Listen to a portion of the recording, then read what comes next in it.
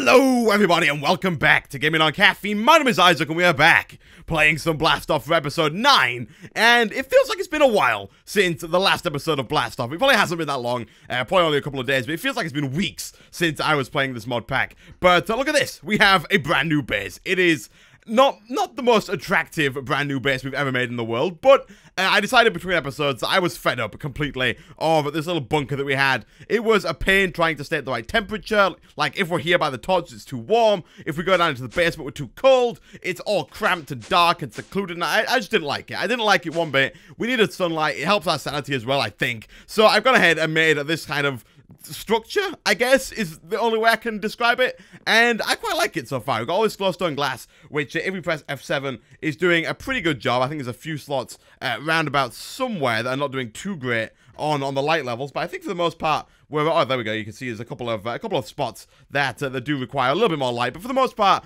stopping mobs spawning in here, which is kind of awesome. We have a little tree farm over there. At the back of the tree farm, I don't know if you can quite see that, we have the crucible, the stone barrel, and our cobblestone generator. That's just to try and keep the lava as far away from me as possible, so that we don't like overheat all the time like we were doing down in the base. And as you probably saw a second ago when I jumped up, we have a ton of torches around us. I was trying to make this place mob proof. Now, I failed, because when night comes, you'll see that there are still a ton of zombies that manage to find their way out here. But for the most part, it is definitely subdued. There were definitely less than there were before, and that's probably partly due to the fact that there was like a nice array of torches covering about 20 to, I think, 25 blocks around us, which is quite nice. You'll also notice I made a ton more of these drying racks. For those who don't know what these do, these allow us to take our good old friends, the zombie brains, and then stick them on here, like so, and they will slowly turn into monster meat, which we can then use. Can we take that back real quick? We can, because I think we need 16. Yeah, it slowly turns into monster meat. These ones, I think, are almost done. You can see at the top there, Whale is telling us this one's 93.5% done. And once it's done, it becomes monster meat, which we can then eat without any sort of damage to our health, without getting hunger, without getting poisoned, any of that bad stuff, which is pretty nice, considering right now, we don't really have all that many food sources, which it's not the best. We also got this. This is awesome. Look at this. We leveled up our pickaxe, and it now has the diamond effect on it. It has an extra 500 durability, which is awesome, because this thing didn't have the best durability in the world. Actually, we weren't mining. As you can see, I've gutted a few spikes nearby, because for those who don't know, copper tends to be in the middle of the spikes I've found. And in order to complete this quest, if we head on into the questing book, which has, I think, got a few new quests, and down to here. Yeah, this one required 16 copper, and for some reason, most of the copper is kind of centered towards the middle center of the tower. I don't know if that's like an actual thing or if I'm just making it up, but that's where I found most of my copper, and that's why you can see little like holes in the towers all around. And I kept having to come back and forth, making new obsidian, doing stuff like that, because this guy ran out after probably about a few minutes on a tower, but he's doing pretty well now. Since the diamond, I haven't had to refill it yet, so things are looking good. A bit of a visual glitch there with the tornado, but that's fine. And as you'll see, we have ourselves some monster meat. Still having a bit of a Sphax glitch there, not quite sure what that's about, but we can go ahead and eat that. And oh, look at this. You gotta love yourself some monster meat. We're on full health. We've got all that saturation. It is flipping brilliant. I apologize if you hear the Skype noises in the background. Flipping Skype. Okay, so what I want to do today is I want to get started on, well, first of all, I think we can complete this quest. 16 cobblestone. We've got 12 here. We did use a butt ton to try and get this stuff, but what we can go ahead and do is we can go ahead and sort of navigate right around over to here and grab ourselves a few more pieces. There's a new mod that's been added, or a new function that's been added to some mod, that makes it so the blocks sort of like keep their damage value, which for things like cobblestone or the ores, like pickaxe bricks, I love, but for the hardened clay and the wood, I really don't, because it means if I sit here and try and mine consistently, it will... You can see the cobblestone, the wood behind it's still broken, which means it doesn't really act as a very nice buffer. So, a bit of a pain, but what we can do now is we can go ahead, manually submit, and we can claim our reward. So, let's go and dump some stuff over in these chests first. I also figured out how these drawers work, so I can tell you about that in a second. Let's get rid of a few of you. We got some more emeralds, which is quite nice. Camel pack we should probably put on. I think we're doing more water it first. Okay, mystery egg or spider egg? I'll go with a mystery egg. Mystery Egg sounds amazing. We also get an octadaic capacitor. Nice. So we can go ahead and throw that into the generator downstairs if we want to, and generate some more power and get a bit more bang for our buck when it comes to things like coal and such, which would be very nice. We got some meteor chips when I picked up the meteor collector. I think that's just like what it does. It just accumulates meteor chips over time. And there was one other quest that I want to go ahead and complete, and that's this one here. This one also requires 16 zombie brains, so let's manually submit those. That's why I took a few down earlier on. And now we get some pretty cool rewards. We get a shell constructor, some treadmills, a robot maybe, and a charge pad, as well as a pink derp or a white derp. So we'll take white derps. Why not? So we can throw down our treadmill. I mean, I don't think we're really going to need this. This would be a lot more effective if we were playing on hardcore, which we are not. So, like I said, not really too effective, and that was placed down completely wrong. You're supposed to place it down like that. It is a cool mod, though. I love the way you get power from this. I wish, basically, the way you get power is you're supposed to put, sort of push mobs onto this, like pigs or wolves. I think cows might work as well. But basically, you're supposed to push mobs onto these treadmills and have them run and produce power. I think that is an absolutely fantastic way of producing power. I wish there was, like, a generator that produced redstone flux where you could just stick a pig on here and it just run and produce, like, 5 redstone flux per tick. It'd be awesome. That'd be fantastic. Come on, get on it, thermal expansion or extra utility. Someone needs to make that. Alright, so we got that. And like I said, we got all these cool things. So, this guy, this Robert, I actually had a quick look in a single player world at what this guy does, and he is pretty freaking awesome. So, if we were to go ahead and throw down the charging pad somewhere, I'll throw it down like over here for now. Like there, looks pretty nice. And this guy can sit on the charging pad, and you'll see he'll sort of start to charge up. Not quite sure if the charging pad, I think the charging pad needs power to work, and this guy will need, obviously, power to run. But for now, he has 100,000 joules, 100 kilojoules, and basically, what you can do is you can craft, you can store stuff, you can use them as a furnace, and you can use them as an anvil, which is pretty freaking awesome, and you can toggle follow mode on, so you can see following turn to true. So now people follow us around, which is pretty freaking awesome. So we can just be wandering around. You'll start to see some mobs spawn in a bit. But we'll just be wandering around, mining at the pillar or something. And then we'll turn around and we're like, oh, got too much stuff in our inventory. That's fine. We can come in here. We can do that. We can just like go ahead and just dump all of our stuff into Robert. And there's an explosion over there. Like that. Turn around, keep mining, come back. Oh, we need to craft a new pickaxe. Oh my gosh. Okay, here we go. This thing is flipping awesome. I love it already. I haven't even used it yet, and I already love it. I think it's a fantastic idea. The smeltery and the anvil especially. We don't even have an anvil, so this is really nice. Thank you, Mr. Robert. I would like you to go back to the platform if you wouldn't mind. You can see zombies already trying to penetrate my walls. Originally, they did manage to get over the... Ooh. We can charge. Originally, they did manage to get over that, so I had to put, like, walls all the way up around that building. But I don't think they can do it anymore. I'll turn follow mode off for him for now. Rename this Robert, toggle drop pickup mode, and teleport back home. There we go. Okay, so we have the ability to rename this Robert. In the comment section, tell me what you think we should name this Robert, because I want to give it a name. So tell me in the comment section, I'll pick one, and we'll rename him for episode 10. Episode 10 will be a world download as well, by the way, guys, so you can also look forward to that. Now, what I want to get onto today, I want to get some actual stuff done today. Unlike last episode where we kind of just listened to battle music, I want to start with this one here, floral fertilizer. So, in order to make a floral fertilizer, we need 10 of this stuff, which is kind of insane, but in order to make 10 of this stuff, it's actually not all that bad. So if you have a look, floral fertilizer is this stuff up here, and it's made... Come on. Oh, okay.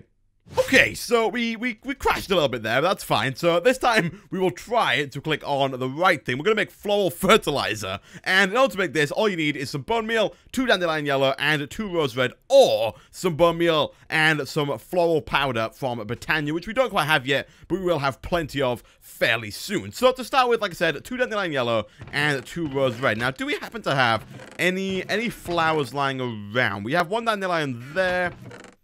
And that's about it. Okay, on the bright side, we do have, I think, quite a bit of bone and bone meal. Yeah, we do. We can go ahead and do something like this. Or we could try that again and do something like this. Get ourselves 21 bone meal. And I think if we were to use the watering can on the grass downstairs in the old base, we should get some flowers to grow. Now, we could also use bone meal as well. That does work. But I'm thinking that if we want to save the bone meal to be able to craft the floral fertilizer, we should. And you can see there's still a butt ton of zombies. I think it's the zombie awareness mod that's sort of attracting them to us, even if they spawn quite far away. But if we go ahead and do something like this, I think we actually get some flowers, maybe? Am I kidding myself here, or is this like actually a thing? Maybe lying to myself. On the bright side, we do have our unlimited water source back, so we can sit here and do this all day long, and oh my gosh, it's amazing. We can just fill up on water and just drink for days. I'm still not sure if this is a glitch or not. I mean, I don't know. I don't know. Okay, let's try this instead then. Let's just go ahead and bone meal the grass. Ooh, what do we get? What's that? Mystery seed. Oh, okay. That's new, I guess. By the way, if you're wondering why there was saplings here and another watering can, the spatial storage units reset in one of the updates. But on the bright side, look at this, boom, we got ourselves some nice red flowers, so we can go ahead and do something like that. We can do something like that. We do need one more of each of those, because I'm pretty sure I just got a second thingamajig. There it is. Let's get rid of walls. We don't need walls. That's 2 of you. Oh, no, I just saw, oh, that was just my FOV going back from the enhanced FOV. Oh, look at that, there we go. Extra flowers, nice, nice. We'll take those. Do something like that. And we should now be able to craft this up. So I'm going to head back upstairs. Before I come back down here and get a few more of those in a bit anyway. But for now, we can kind of go back to our crafting station and make our first set of floral fertilizer, which goes something like this. Boom. Was it like this? It was. I guess it's 1 floral fertilizer. We need 10 of these. Now, that sounds a little bit insane because that's quite a few of them. However, on the bright side, what we could do is we can head on back down, and if we were to use this floral fertilizer that we just got here on our grass, and I'm going to clear out these saplings as well, just to get that bit extra space, try and get as much as we can out of this stuff. If I was to do something like this, we get a bunch of Botania flowers, which is actually quite nice. So I kind of feel like we should dump some stuff in the inventory real quick, and also check if our zombie jerky is actually ready to be eaten, because we are getting pretty hungry. And yeah, look at this. Lovely, lovely meat jerky. It is fantastic. Here we go. Take all of that.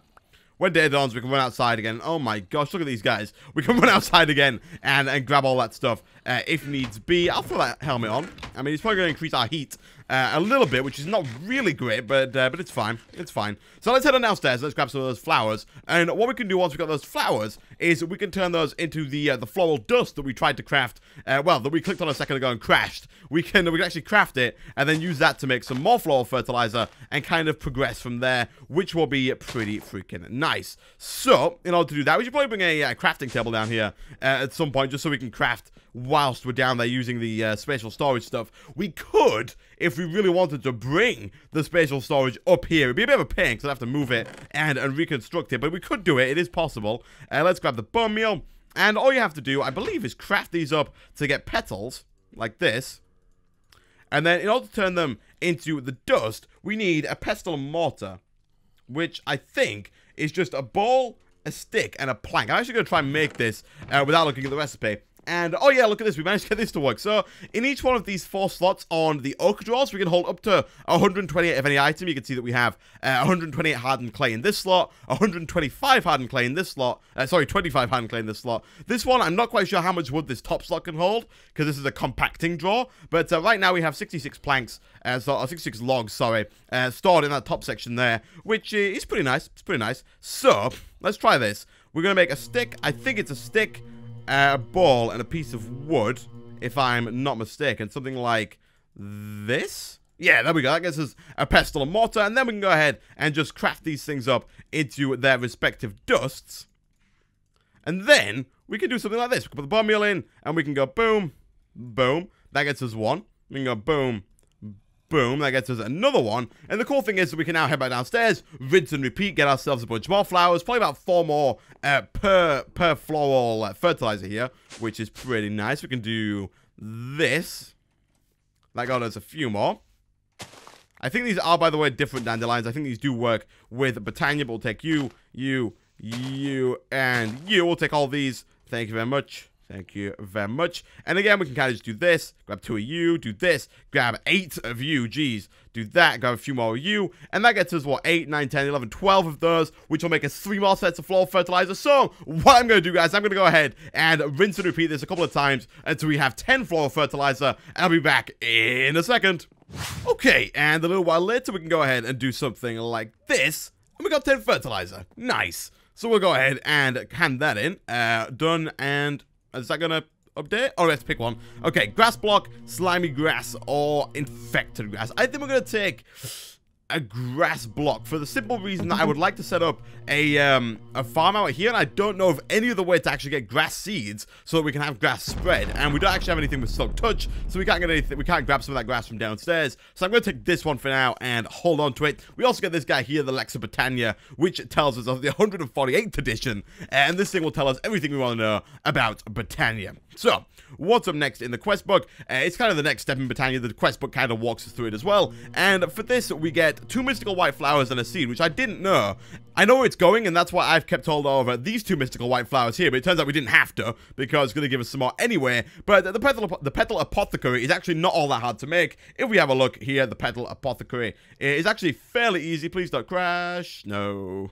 Okay, so we crashed again a little bit there, but that's fine. I'll go ahead, and I know the recipe for the petal apothecary. It looks something like this. Boom, boom, boom. And we get something like this. The petal apothecary. Nice. So, we can go ahead and throw this down wherever we want. I think for now we'll throw it somewhere like that. And then the first thing that we need to do is fill this guy up with some water. So, whereabouts is our bucket? Slash, do we have a bucket? We do. We even have one full of water. Nice. Let's have a look. Did that complete a quest?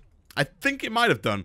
Let's have a look, getting started, petal apothecary, done, nice, we can claim that reward, and what we can do, and the reason it's given us 2 of the white flowers and some seeds is because we need to do something like this. Do they stack? Yeah, they do, nice. So we can get 2 of those, and take 4 of these, and then if we throw 4 of these into the petal apothecary, like this, and we press Q, 1, 2, 3, 4, finish it up with some seeds, ta-da! We get this guy here, the Pure Daisy. Nice. And now, what we can do, is that a quest in itself?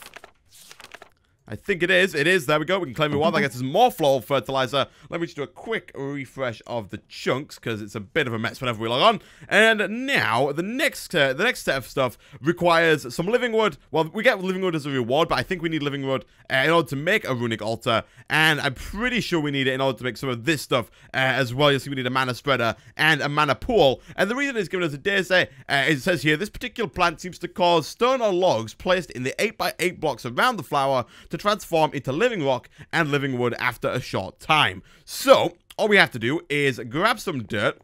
We have some there. Actually, we need 1 dirt. I said some, we need 1. And what we'll do is, for now, I'll place it down like here. Eventually, I'll move it. Eventually, I'll get like a little garden section where we can plant stuff and have a full, like, we'll probably get like a pneumatic craft area going. What happened there?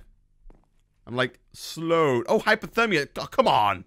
Come on. We're just below, yeah, when we drop below 35 degrees Celsius over there on the top right, we do get hypothermia. That should be fairly easy to rectify. If we go above 35, we will again heat up and be back to normal. If we go above, I think it's 39. Yeah, so 37 is a nice spot. Below 35, so 2 below is hypothermia. Anything above 2 above is heat stroke. If we could stay in that kind of nice mid 4-degree range that we've got, then we won't have either of those. So I'm going to try and run back and not get hypothermia before the episode ends. But what we can do now is we can go ahead and throw down our new found flower, which is this guy over here, the Pure Daisy. Throw him down there. And then we can surround him with either wood, smooth stone, or a mixture of both. In this case, we are going to go with a mixture of both. We do have some more dirt up here, so starting a farm should be pretty easy. Like I said, oh, for God's sake, come on. We have a torch. Here we go. Let's just do that. Do we have any smooth stone? I'm not too sure if we do. In fact, it doesn't look like we do. So what we'll do is we'll throw some of you in there. We'll grab like 4 of you. Do we have any more cobblestone? And can we do this? And that was a terrible idea. No! Don't burn on me, please. Okay, we're going to have to use one of these for that. Let's grab another one. Thank you. We don't need too many of these, to be fair. And I can always go ahead and get some more cobblestone, smelt it up between episodes. But just to quickly show you what this stuff does is, or what this flower does, should I say, is you can surround it with stone or oak wood, like this, and it will slowly turn it. Actually, I'll fill it up like this, why not? And it will slowly turn it into living wood or living stone. Let's quickly go to sleep here real quick, because I think the night might be affecting our temperature a little bit. So we'll sleep. Probably be near the walls as well. I think the torches outside are kind of heating us up as well. So if we get too cold, we can always push up against the walls. But I think it takes about 60 seconds exactly for this transformation to take place. But what we should see any second now is that living wood, well, that wood and that stone turning into living wood and living stone that we can then use to make some of the other stuff in the pack. I'm not going to show you the recipes because I fear it will crash again. I think that's a bug that I'm going to have to report and then try and figure out. Hopefully it gets fixed before next episode. I will do a world download for episode 10, so if you wanted to get this awesomely cool new base that we've got, then you can get it next episode. And the lumber axe that we got actually last episode has been working really well. A lot of the wood that I got for the floor was from the lumber axe, which is absolutely lovely. We don't have to go, we don't have to even try and cut down trees. It's fantastic. But come on. Let me prove my point. Let me show this off. Show off some cool shiz-whiz. This stuff down here, flowers that generate mana. Mana is needed to power pretty much everything in Botania. And one of the really cool things about Botania that you can do is you actually generate ores using Botania, which is going to come in super useful because I don't want to be mining these like spikes for the rest of my life. But if we go ahead and have a look at this, boom, we now have some living wood. Again, I'll probably grab. Actually, what we could do is we could go ahead and grab, I think, the lumber axe. If it's not a tree, if it doesn't detect a tree, what it'll do is it'll just break like a 3x3 area around it of wood, I think. So if we were to say grab you and then do something like this, I think it should in fact pick all of the living wood up. Or just destroy my floor. Is that the mob spawning room? It is. Oh wow, okay. Let me fix that real quick. That almost worked, but the point is, this is how you make a living rock and a living wood. And what we'll do next episode is we'll probably move on a little bit further down the line of the Botania route, do a little bit more of this stuff. I'd like to get into some of the I can't remember the name of the mod now. It's Flaxbeards. Flaxbeard Steelworks, maybe? I want to get into this. I have no idea how this mod works. That's why we haven't got into it just yet. I would like to set up some sort of mob spawner and hope that it works to try and get some of these quests done. And also get a much more reliable source of zombie brains because these are proving to be very nice food sources for the time being. And I would also like to get into some of the other mods as well because we do have things like Pneumaticraft, like I said earlier. A farm for that would be very nice. That would also help with bone meal as well. If we could get some of those white seeds from Pneumaticraft, we could get a bunch more bones. And then we've also got all of the other quests to do as well. There's like a flipping bazillion quests in this pack, including the polluted sea stuff, farming Steve style, which looks very interesting indeed, pressurization, which is the Pneumaticraft stuff, industrial evolution, which is what I really want to get into, mechanism, and applied energistics and all that good stuff, BlastOff, moon exploration, and then all of the other ones as well, which are locked for the time being, but I'm sure we will unlock at some point in the future. But for now, guys, thanks for watching. If you did enjoy the video, be sure to hit that like button, and I will see you guys next time. Bye-bye.